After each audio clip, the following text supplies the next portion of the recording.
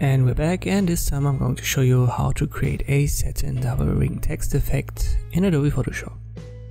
All we need is a simple background and the type tool to type in some random text, maybe something like this.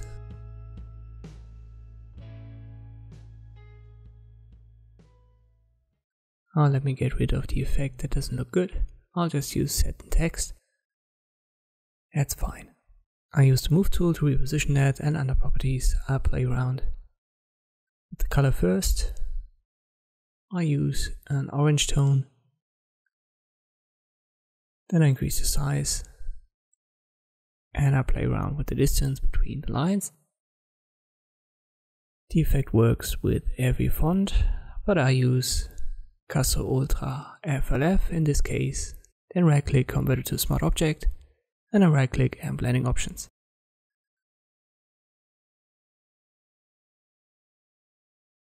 I'm going to go to Satin, use an orange color,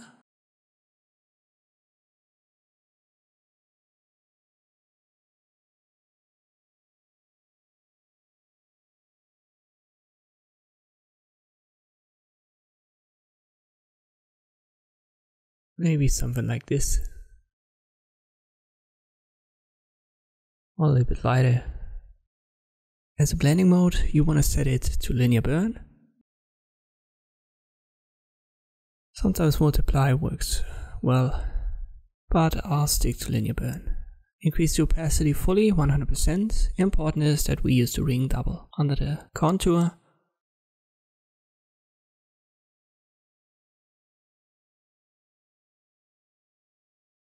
And then we'll play around with the distance and the size. And you can see the effect in real time. The size, you don't want to have it too big, but the distance, it can be very big. Let me go down with the size once more. We want to check invert. Sometimes it produces better results, but I keep it unchecked. Just press OK, we're done. The next step is a little bit of detail work. We can add glow effects to it. An inner glow, for example.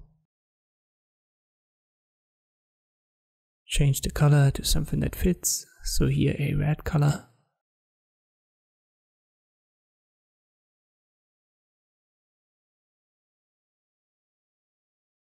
Could also add an outer glow if you want to. I don't want to add it here, but it's an option.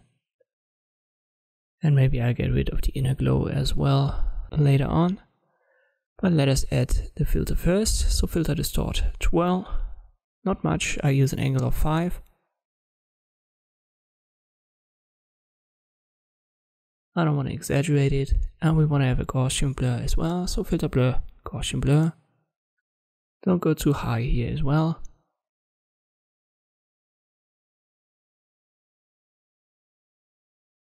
Ah, 5 was already too much. Around 3 pixels should be fine. And you can see the inner glow right here, so I'll get rid of it and turn it off. But if you want to have that effect, you can add it with the inner glow.